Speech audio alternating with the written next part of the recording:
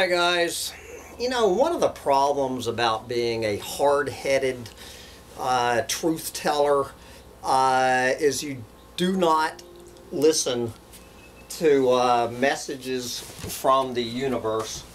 Like now, you know, the universe is doing everything it can to, God damn it, the universe is determined I am not going to get this rant out. Here we go again. Okay. You know, good fucking God. So I'm going to try this a third time. I just did this rant, or getting ready to hear. I did the whole fucking rant. And went to put it on my computer, and there was nothing on the video card saying that I sat there and talked to myself for however long. Now the goddamn computer's trying to shut down on me. For whatever reason, the universe does not want me doing this, but we're going to try again a second time on this rant, which is all because we started out, gee, where have we heard this before? So what I did this morning is I did a 20-minute rant, okay, titled, you know, one of my Corona, yes, it is Tuesday, April 6, 2021. So what I did today is I started off my day doing a 20-minute Corona Panic Roundup titled, Despite Fearstream Media's Best Efforts, 65% of Americans realizing Corona Panic is a bad hair day.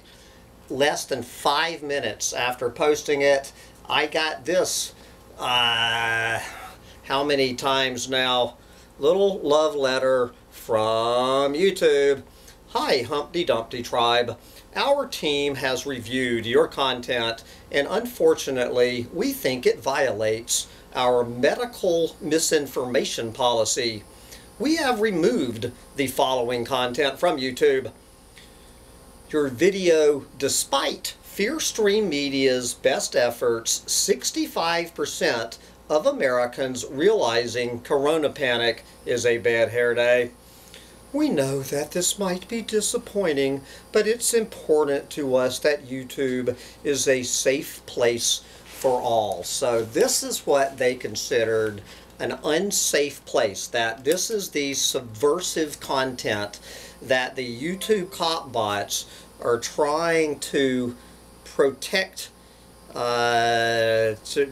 you from. So what I did was, now of course I did have a few aside comments, but essentially what I did is I did a roundup of various mainstream media news stories on the Corona Panic. And so what I'm going to do here is I'm just going to read the headline and the opening paragraph or two from this series of stories that I talked about in this roundup that YouTube does not want you to hear, coming directly off of the mainstream media, not off of Alex Jones. Now the first one, I can't give you a headline or read it because I was just commenting on unbelievably an interview I heard on NPR yesterday, which you can find. I can't remember the name of the fellow that they interviewed, but what he did is he did this exhaustive analysis of mainstream media content coverage of the Corona Panic for the past year. And not surprisingly, what he came up with was, according to his reading of his own analysis, this exhaustive study, he found that at least in this country, that approximately 90%, 90% of the mainstream media coverage was, you know, fear-mongering, put out there to scare you, is the bottom line. And then when he compared the coverage here to coverage in other countries outside of the U.S., he found a much more balanced ratio of coverage, you know, offering all different voices on the subject of the corona panic. That there is a huge difference between the fear-mongering of the U.S. media, such as NPR, you know, and the rest of the planet. So I talked about that story. There is nothing I said in that story that remotely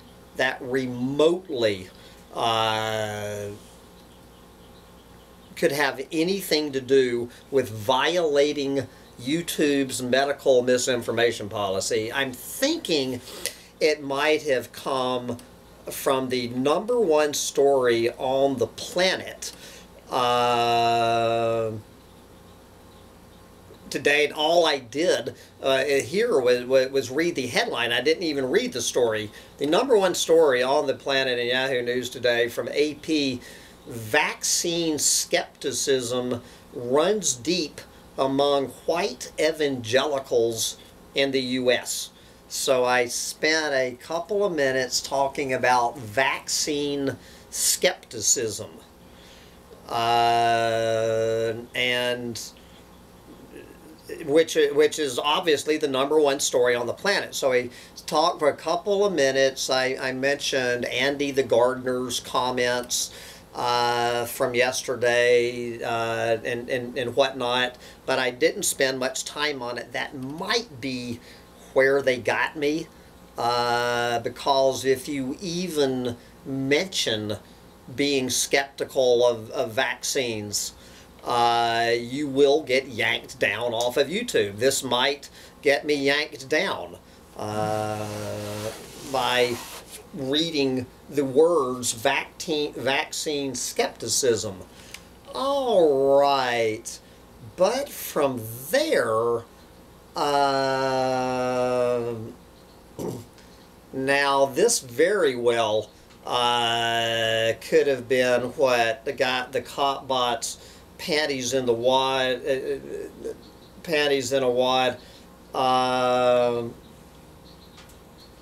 from the CDC. End the hygiene theater, CDC says. This is, I guess, just from Yahoo News. I'm just going to read the first sentence of this story right here in Yahoo News.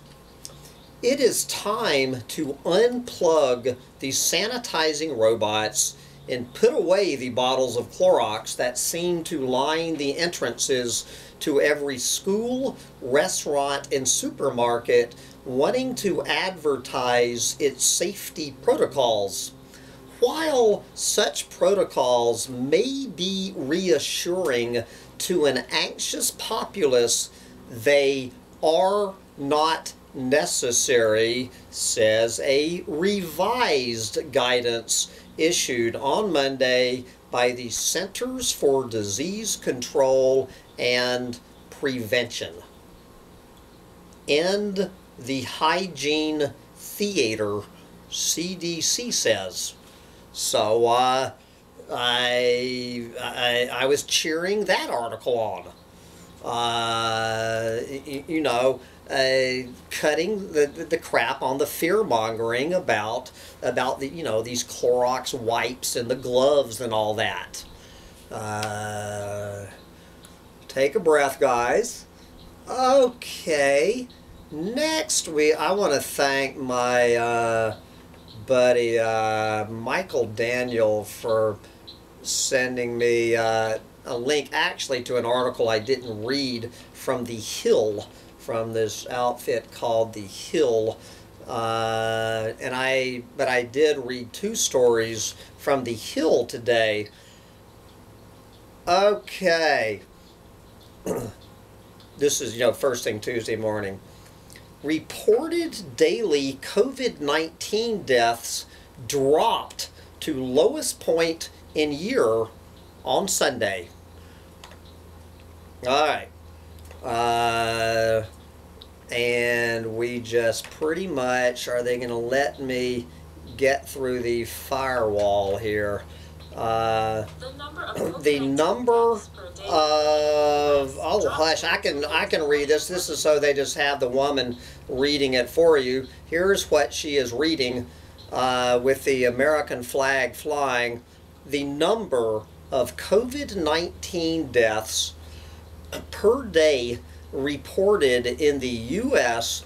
dropped to its lowest point in more than a year on Sunday, with the country documenting 222 fatalities. The U.S. saw daily toll drop from 676 fatalities recorded on Saturday, according to Johns Hopkins University statistics. The data show the number of daily deaths reached its lowest point since early in the pandemic on March 23, 2020, when 192 deaths were reported. And then, as I did in the original video, as this article did, as I did in the original video, and I will do it again, they do put in this caveat. Johns Hopkins data typically show a dip in coronavirus deaths on Saturdays and Sundays in different reporting patterns of state and county COVID-19 statistics, a situation that may have been exacerbated by the Easter holiday. So anyway, I don't know, does that constitute medical misinformation, reading these statistics directly off of Johns Hopkins University website? But the main story I talked about was this new Gallup poll, and that was, you know, the title of you know, the video that they ripped down. Again, this is from The Hill. Now, of course, this article was nowhere showing in Yahoo News today. No mention of this article or the one I just read about the 222 deaths. Nowhere in Yahoo News. But at least The Hill decided this was a newsworthy. The editors of The Hill, unlike the editors of Yahoo News, thought this was a story they should share with their readers, I guess, since The Hill doesn't have to worry about getting yanked down. Fears of contracting COVID-19 at lowest point in past year, according to this new Gallup poll. Nationwide fears about contracting the coronavirus have dropped to the lowest level since a month after the pandemic began last year, according to a new survey. The Gallup poll, published Tuesday this morning, found 35% of U.S. adults now say they are very or somewhat worried about contracting COVID-19. That percentage represents the lowest level of concern since April of 2020. And so I talked about that story, how 65% of people on the new Gallup poll. Today I simply subtracted 35 from 100 to reword the story. That 65% of Americans in the newest Gallup poll say they are not somewhat or very worried about the corona panic. And I put that out there and was promptly yanked down for violating YouTube's medical misinformation policy. And we will see what they do with this one, assuming that, you know, if the universe for whatever reason does not let me upload this video at all, I'm going to give up. After 3 strikes are out, so maybe maybe with 2 down, in the bottom of the ninth, I will actually get this one on YouTube, and they will let it stay up for more than 5 minutes. Wish me luck. Bye, guys.